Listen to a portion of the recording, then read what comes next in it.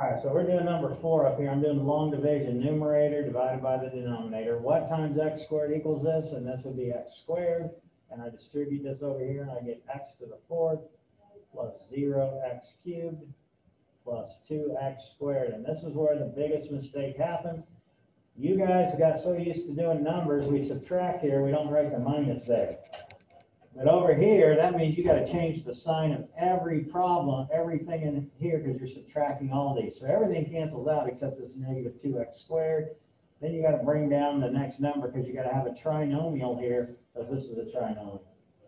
And then you got to ask yourself, what times x squared gives me negative 2x squared, and that would be a negative 2. And then I distribute negative 2 to all of that stuff.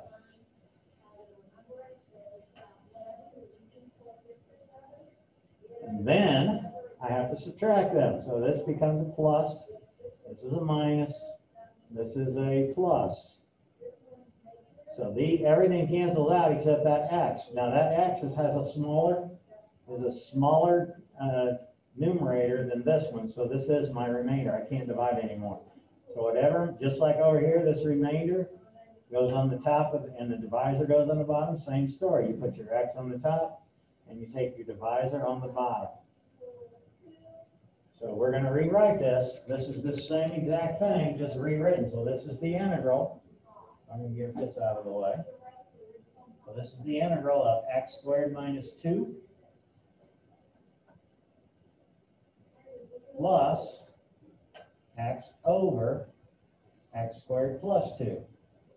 Now again, these things are equal. This thing in parentheses is equal to this thing between the integral and the dx. They're the same, just rewritten, just like 2 1/3, the same as 7/3. So then you're going to do the integral of each part individually. So the x squared is going to be x cubed over 3 from the power rule. The negative 2 becomes negative 2x from the power rule. And then this part is different. This one you can't do because there's no such thing as a quotient rule. So now, if I do u substitution and do the bottom because the power is bigger, the derivative of 2x squared is x, which is what I got in the top. So now we're where we want to be. So I'm going to let u be, I'm going to write over here so you can see it better. U is going to be x squared plus 2, which makes du 2x. Now that's du dx. But again, we multiply the dx to this side because we're going to substitute that du in for the dx part. So it says this part on the top has to not only have an x and a dx, we need a 2. So I got to create a 2, and I got to come in front of the integral and destroy that 2. So I still have the x cubed over 3 minus the 2x. And then I got plus a half, and now I have the integral of 1 over u du. Now we have a rule for 1 over u du, that is natural log. The only time it becomes natural log is if this is a variable to the first power. Any other time you use power rule. You have to move it up and use power rule. So this will end up being x cubed over 3 minus 2x plus 1/2 natural log absolute value of u. Now, we cannot leave u in the problem, so I'm going to go ahead and stick this back in for it. This is going to be the absolute value of x squared plus 2 in absolute values. Now in this particular case, oops, that should be a plus c out there, not equal 0. I don't know where that came from. Plus c. Can you guys see that? A little bit.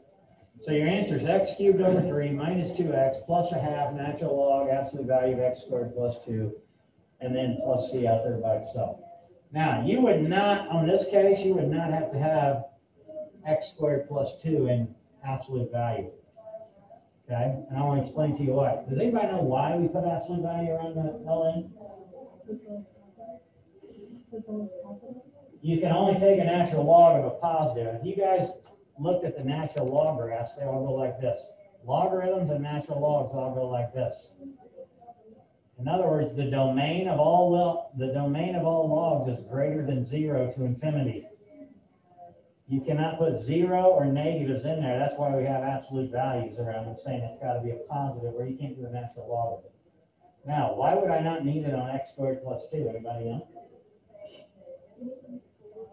Anything you square is positive, right? Except 0 is 0, but if you add 2 to it, it's still positive, right?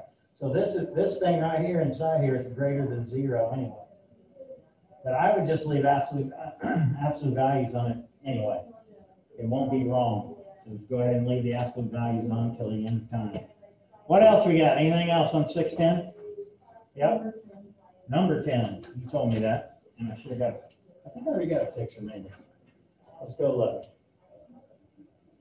I do, and it's still on there from last class because I did it. And there's already a video of this on there. I'm going to shut this video off.